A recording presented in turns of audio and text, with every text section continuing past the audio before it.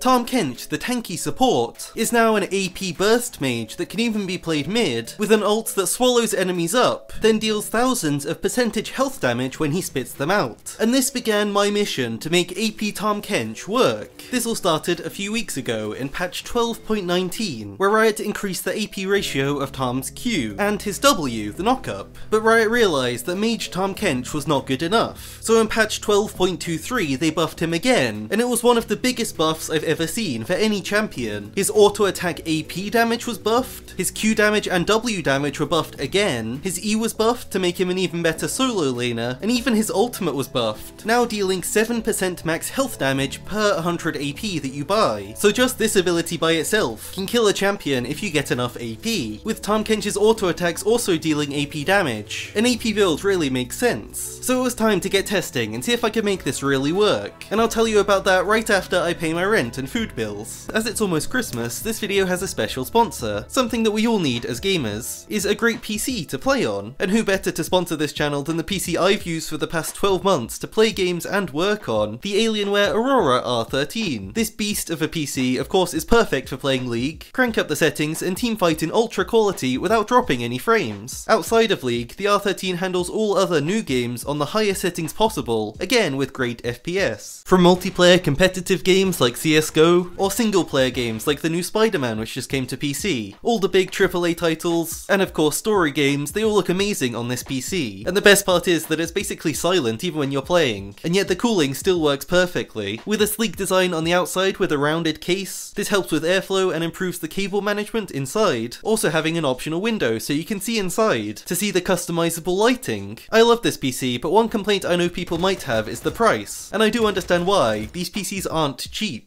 But if you want a high-spec, high-performance PC, then you wouldn't really want it to be cheap. You pay for the quality of parts that you get, as well as I think the opportunities this PC creates. I wouldn't have a job without having a PC like this, so it's really paid for itself. And the price is mostly based on the cost of parts. But then you also of course get Alienware to build it for you, and on top of this quality build you also get their customer support. So if you want to get your own R13 or check out any other Alienware products, please click the link in the description. Back to AP Tahm Kench. As soon as I saw his insane damage, I knew the first stop was picking a new lane. For AP Kench, mid lane was calling to me. A lane full of mages, specifically immobile mages, who Tahm can easily slow with his tongue and then W onto them for a free knockup into an all-in. And also a lane full of assassins, with Kench having great tank stats and consistent shields and healing. He really doesn't have to worry about getting solo killed. Mid lane was the way to go, and now we just need a build. For mages we have a few options: Ludens, EVERFROST, or Night Harvester. The first two are obvious answers for a laner, giving you mana sustain and good poke. But then for Tahm Kench I noticed something. Unlike most AP mages, whose spells cost more and more mana throughout the game, Tahm Kench's main poke tool, his Q, actually costs less mana as you level it up.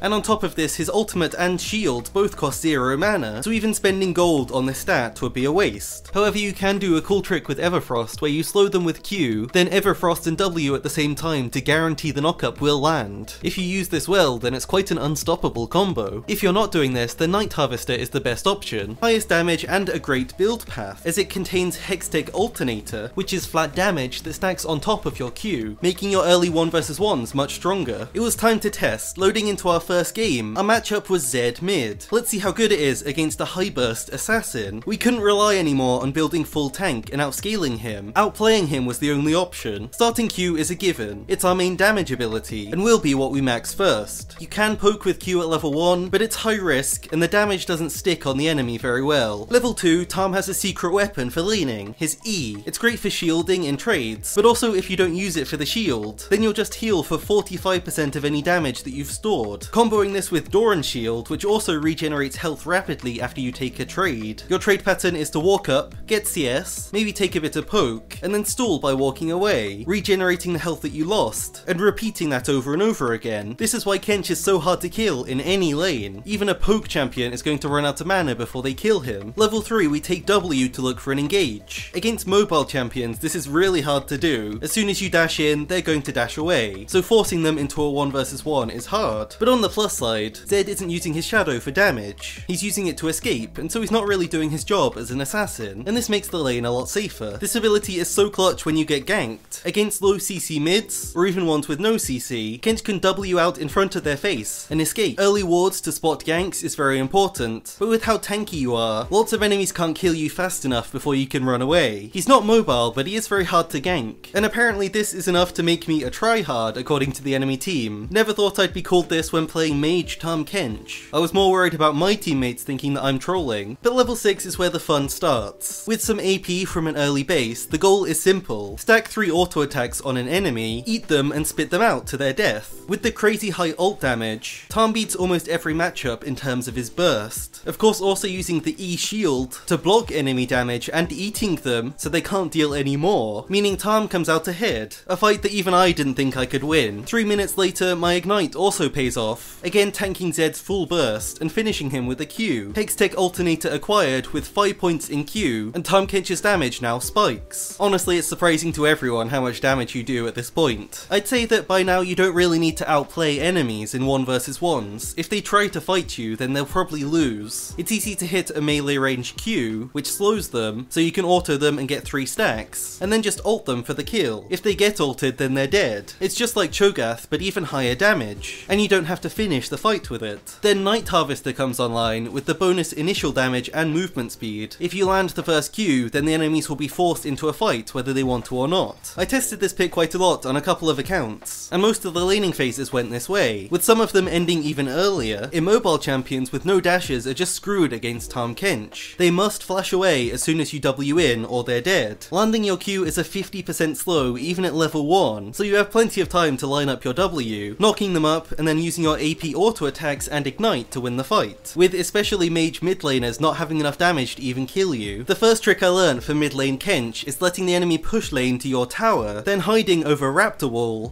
Wing over the wall to use the AP damage to kill the wave, trapping them alone at the tower, hitting them with a Q into ult, and spitting them back into the tower for the extra damage. You can fake a roam and just repeat this over and over. However, the enemy of mid lane Tahm Kench is mobile champions who have dashes, as well as range poke. This is definitely who you should ban. A champion like LeBlanc who you can never reach, or someone like Akshan who can poke you and swing away from you, so you can never really get to them. After laning phase you have 2 options: stay grouped up or split push. Staying grouped up is amazing, because the thing you struggle with is setup. You struggle to reach people by yourself, but once you get there you're really effective. So comboing with your team's CC, it's easy to set up a high damage W knockup. Usually this ability is mostly set up for your team, but with this build it's a game winner, ending the team fight and setting up your Q burst damage. He's really good at 1v1s in the side lane, the hard part is reaching the enemy. So when I realised that mobility was probably his biggest issue, I gave Rocket Belt a try. I think it's a great option for reaching squishy mobile champions and one-shotting them with no counterplay. No one's going to expect a Tahm Kench to dash at them. As the game goes on, Tahm gets more tanky thanks to the grasp in your runes. I think it's the best option as the build gives you all of your damage, so you can take these runes to help you get through lane and make you a bit safer later on. I did try Arcane Comet in runes as well, for the extra poke in lane and all in on a Q poke playstyle. This lets you dominate the lane more, but it falls off faster, and fights are going to be harder if you're more squishy. Team fights are the hardest part of this build. With a lead, your damage is crazy. The problems start if Tahm Kench is behind. He's good at getting picks, he can yoink enemies into his team and set up kills, but in a 5 versus 5 he relies on poking people with Q and then comboing them, which is hard if enemies have peel or dashes to get away. So this is where I started to adapt. My first adaptation, after ulting someone, I pinged the spot I was going to spit them out, letting my teammates know exactly where to put their burst damage. Tahm Kench's ult also lasts for 4 seconds, so with some cooldown reduction, you can use Q before you eat them, and then hold them inside your belly until your Q is back up, using it instantly as you spit them back out for a guaranteed hit.